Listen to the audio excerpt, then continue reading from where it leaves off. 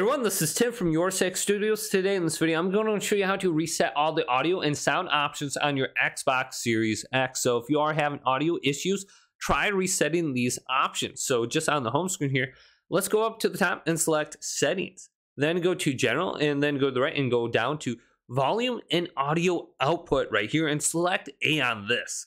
Now under this settings, let's go on over to Advanced and go to Audio Testing and Details.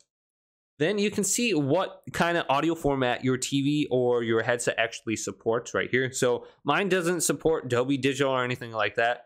Now on the left side of the screen, it says Reset Audio Settings right here. So I can select A on this and it says Reset. All options will return to the default settings. So let's select A on this and reset everything.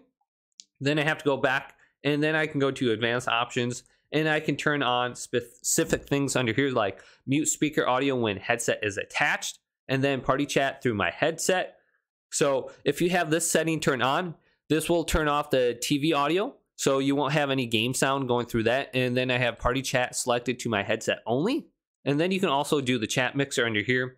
So you can go to reduce the volume of other sounds by 80% or 50%. So it will be a lot easier to hear your party chat. Or you can press the Xbox button, go on down to the volume options right here. And then if you do have a headset plugged in, you can adjust the mixer under this setting as well. Also the headset volume. And then on the bottom here, you can increase the sound of your TV or you can mute the options right here.